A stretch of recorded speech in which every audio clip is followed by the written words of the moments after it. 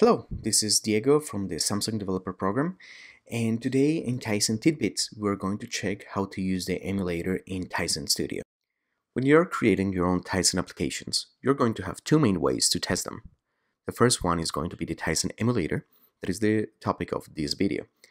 The other one is to deploy the application to an actual device. That is going to be its own video that we're going to do in the future. Right now, we just need to go to Tools, Emulator Manager.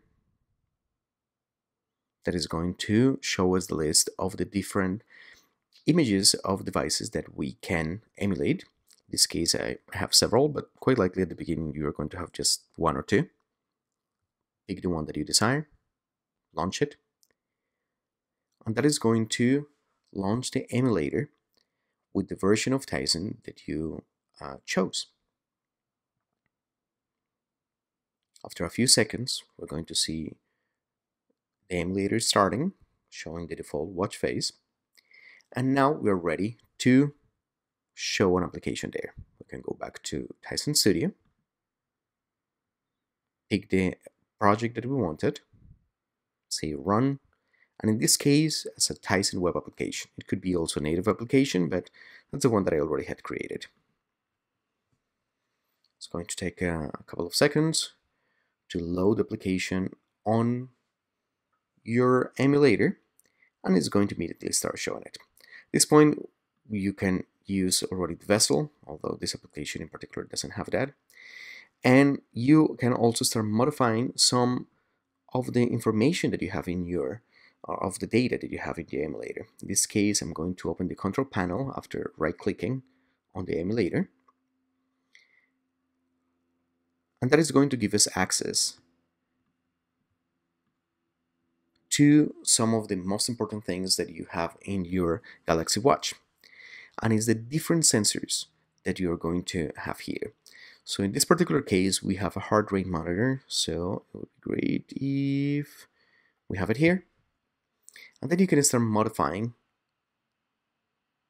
or emulating the data that you would be receiving from your device. That way you can test your application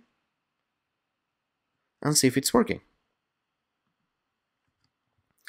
So I'm going to press back.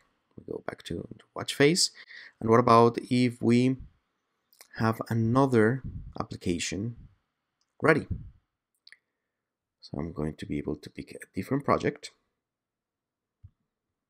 run it as a web application.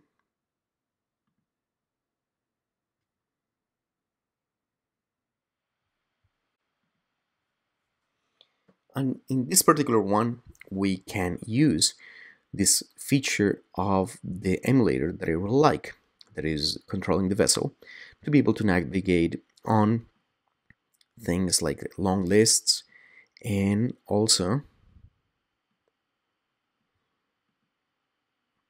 to emulate things like going back and forward in different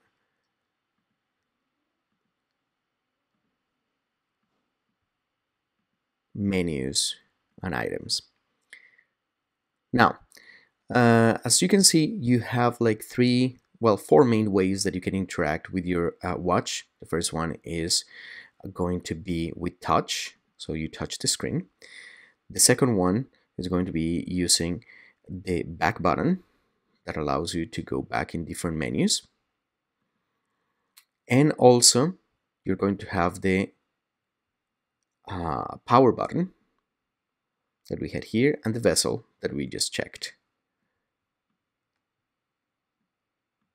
So using that plus the emulator control panel over here, you should be able to test almost everything that you're going to create with your own application.